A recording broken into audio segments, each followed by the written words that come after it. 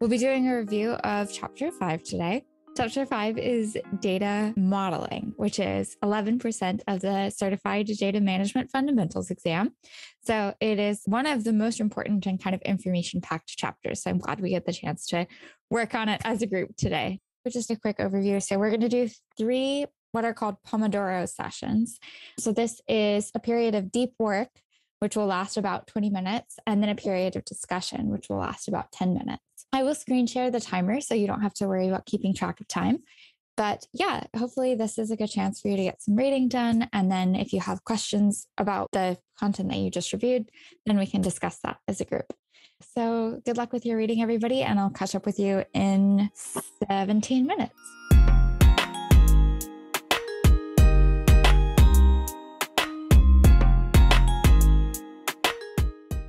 So I was just thinking maybe it would be helpful to talk a little bit about my understanding of this field. So data modeling is much more in the weeds compared to data architecture, which is in the CDMP study group. That's the chapter that we were reading last month in March. So for data modeling, it's much more tactical. It's much more like, okay, data architecture is give us the broad overview of all the data that we have access to in the enterprise. Data modeling is how do we organize it so that it makes sense and we can then stuff it appropriately into the storage systems. I'll just give you guys a quick preview of our guided study session that we have coming up at the end of the month. The idea of data modeling is it's taking unstructured information and then progressing through this specified workflow where you start with a conceptual model and then move to a logical model and then move to a physical model. This is kind of what a conceptual model could look like. It's typically sort of a concept map, or it could look like a glossary where you're just identifying the kind of nouns. They're formally called entities with their relationships. So these are the kind of verbs, if we go back to the analogy of parts of sentence. So this is step 1 in data modeling. And then you proceed to the logical model. It's the second part of this process. It is sort of the bridge between just laying everything out roughly for the first time and then where we're heading, which is more technical. So at this stage, you want to capture more detailed data requirements. And the processes to do that are listed out here, but I don't want to go too much into detail. I want to give folks a chance to get to their questions. The final step in this process is creating what's called a physical model. And so this is highly technical. It outlines how the data will actually be stored in the various data storage systems within the organization. So not only that, but it also articulates the data type and any kind of constraints for each specific feature in the data set. That's just a little introduction, a little preview for you guys. If you become members of Data Strategy Pros, we'll go through the whole slide deck for an hour at the end of the month and walk through all the vocab and things. Anyway, I hope that you'll be able to join for that session as well. But in the meantime, what questions do you guys have so far?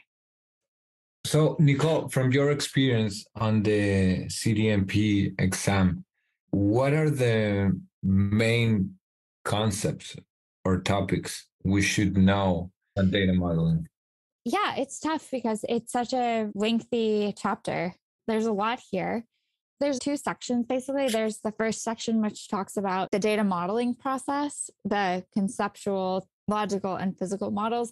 And then there's the second section, which talks a lot more about the schemas and then how relationships can be represented in different ways. And it's really hard to say because you could expect to have anywhere between 10 and 12 questions on the data management fundamentals exam on this chapter. That doesn't really help to say, oh, well, you should know everything because 12 questions is a lot. It could span the entire chapter pretty much. Sorry, that's not very helpful. But I think that is the correct answer, is you just have to be comfortable with knowing a lot of it. Okay. Can you briefly explain to us the concept of schemas? I understood very well the concept of the different models, the conceptual model, the logical model, and then the physical model. But on schemas, specifically the object-oriented, I'm having a hard time understanding that.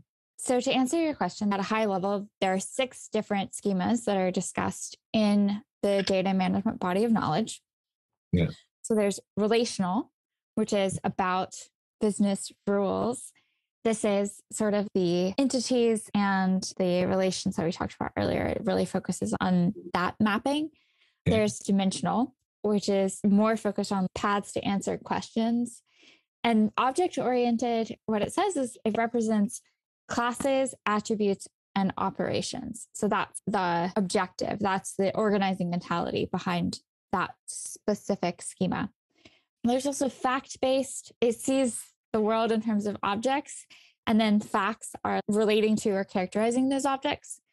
And then the last two are time-based, which is very straightforward to understand. This is if you have things that occur with chronological characteristics, for example, operational data about the uptime or the performance of a specific machines in a warehouse over time. And then NoSQL, which is, it's kind of misleading because it's saying that all table-based models are SQL.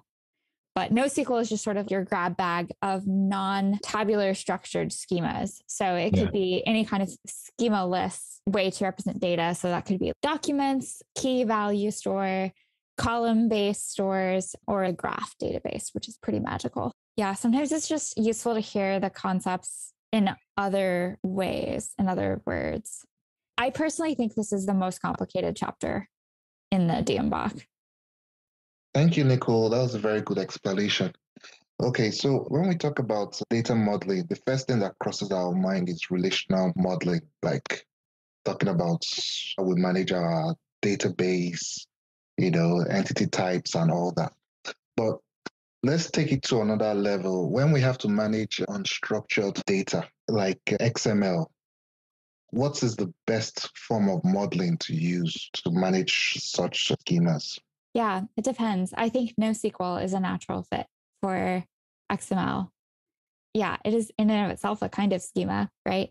Okay, so I will share my screen again, and then I'll chat with you guys in about 16 and a half minutes.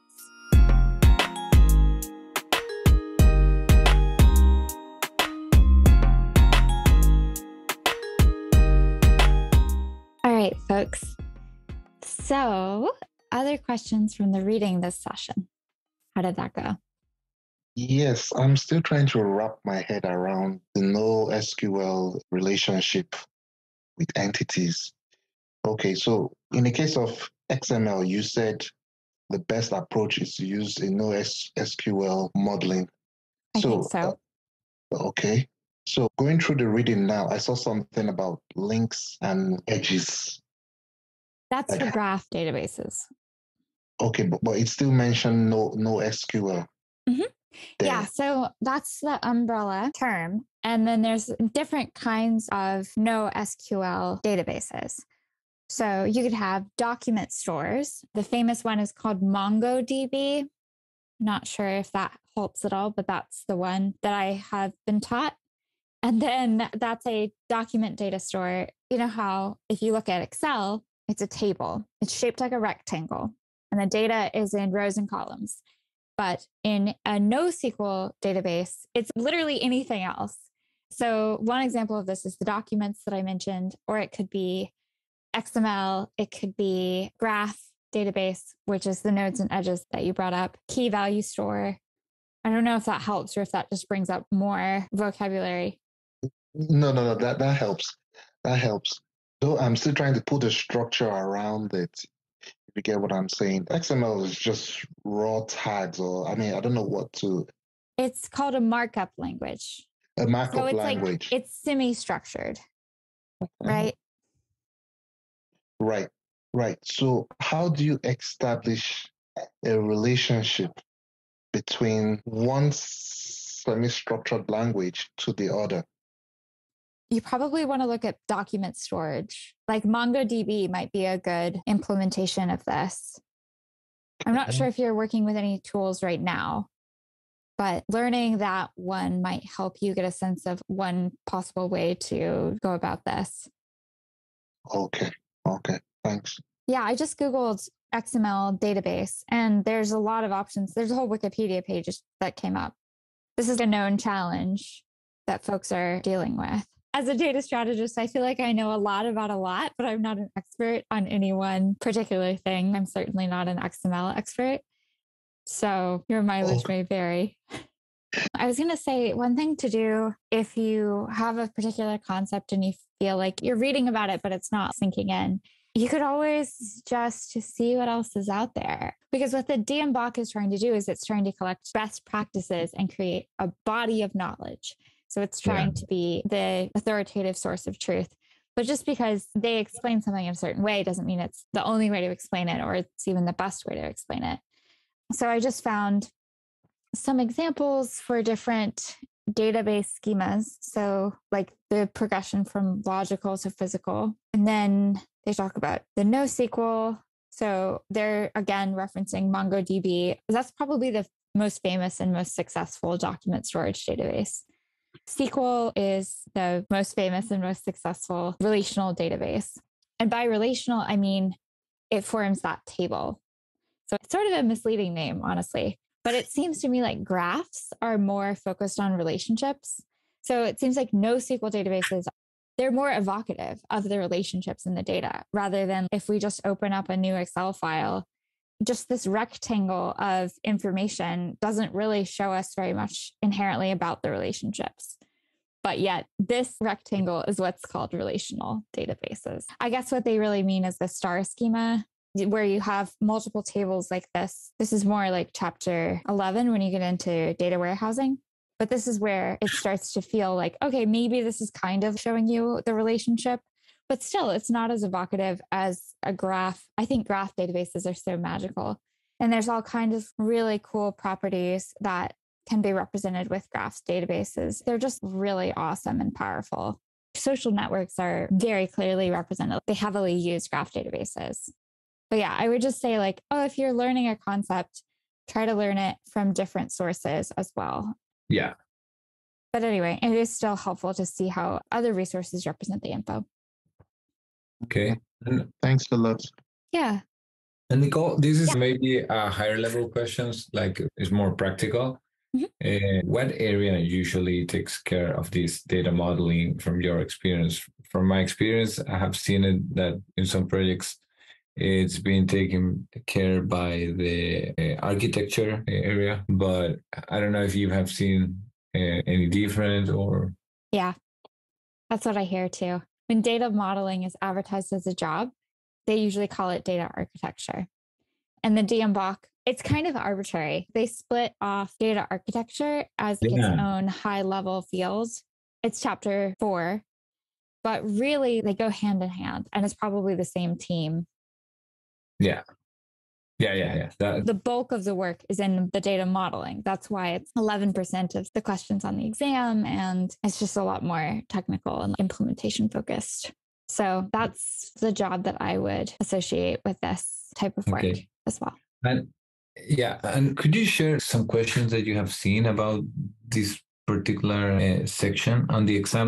I would like to know what is the granularity of the knowledge that we should have. What is the amount of detail that they ask on the CDMP exam?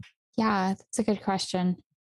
It's somewhat granular. I mean, they could test you about anything in this chapter. Is it like 40 pages? It's a fairly long chapter, which makes it kind of challenging. So you'll get a mix, right? So you'll get some that are high level or goal oriented, and these might be covered in the introductions or the motivations section of the chapter. And then there's the activities section, which covers the progression from the conceptual, logical, physical. So just make sure you understand that. That's more straightforward. It would be disappointing to miss a question on the difference between those 3 stages. Yeah. It should be pretty simple. And then the more complex aspects of the chapter are around the schemas and the relationships and the vocabulary about cardinality, entities, different types of keys. So there's a lot to know. All right, sample question. Depending on the database technology or data modeling tool and whether the entities involved have mutual dependencies, when a relationship is defined between 2 entities, which of the following may be created implicitly? And your options are A, an attribute, B, an identifier, C, a foreign key, D, a data model, or E, a simple key. I'll go for a foreign key if. Yeah, I was thinking about that one as well. I agree with Anthony. Okay, so that's correct. Obviously, this is a question about the section on keys. It's essentially vocabulary that fall into the keys category. So good job, guys. You got it right. But that's an example. It's going to be a lot of conceptual and vocab questions. Okay. Okay, cool. Okay, so I bought my first set of exam questions. I have another one to buy. Is it still 50 questions in the other sections? Yes, each one is 50 new questions. Okay. So, first of all, you should know that when you purchase the Data Management Fundamentals exam from DAMA, they'll give you practice questions, but they're not very good, honestly. And then we have practice questions on our website for data strategy professionals. And I don't know, hopefully they're good. Anthony, you can speak to your experience, but I tried to make them really good and have an explanation for each question in the answer section and a page number so that you can go and look it up in the book. Yes, it's been very helpful. I can't wait to buy the second section. Thank you. I appreciate that. And there's a package of questions for each chapter of the... No, I didn't do it that way. A lot of people have asked me for that. I did them as mixed practice. Okay. Because when you see it on the exam, you'll get mixed questions. So I wanted to make it reflective of real world conditions. Okay. But there are different packages that you can buy. Yeah. So there's sets of 50 and each set is a different 50 questions. If you bought all 3 sets, you get 150 different questions. Okay. I see. The time limit for the exam now, do you think it's sufficient? I mean, after going through these past questions, do you feel one is positioned to finish the exams before the time runs out? Yeah, well, it's impossible for me to say without knowing like how well you did on the question sets or how long it took you. Another thing to note is there's an English as a second language version of the exam. So that could be relevant for you guys. And it gives you 20 extra minutes to take the test. So that's awesome. That's definitely something that you should do. Yeah. So it's 100 questions and you have an hour and a half or an hour and 50 minutes if you do the ESL. And I had probably 8 minutes at the end. And I had flagged, when you're going through the exam, there's a flag feature that you can use. And then you can, at any point, go back and review the questions that you flagged. So I did that. I had 8 minutes at the end, which was enough time, I think, to look at all the flagged questions and then just try to explore whether I could find a better answer for them than the one that I just quickly assigned. So I had to go quickly, but I didn't feel like I ran out of time. I think I had enough time. Okay. And you just had 8 minutes left by the time you got to the end of your questions. I mean, you just had 8 minutes extra. Something like that. Yeah. That's not much. No, it's not much. And are the questions, there are different kind of questions, I imagine. Are there also when you have to select more than one question that it's right? They're all choose the best answer out of 5. Oh, all are choose the best answer out of 5. Okay. Correct. Oh, okay. That's good. It's not simple. Yeah. Okay. We can all do some more reading and then come back together. It's always fun to hang out and chat about how the data management body of knowledge represents these complex topics. They do a good job. It's tough. When are we meeting again? We do this every month on the 15th day of the month. So I'm really happy you guys could come and hopefully you can come next month. Anytime. Thank you so much, Nicole. Absolutely. Thanks for coming with such good questions. I hope it progressed your data strategy knowledge. It did. I look forward to seeing you guys next time. Have a nice day. Bye. Bye-bye. Bye. Have a nice day.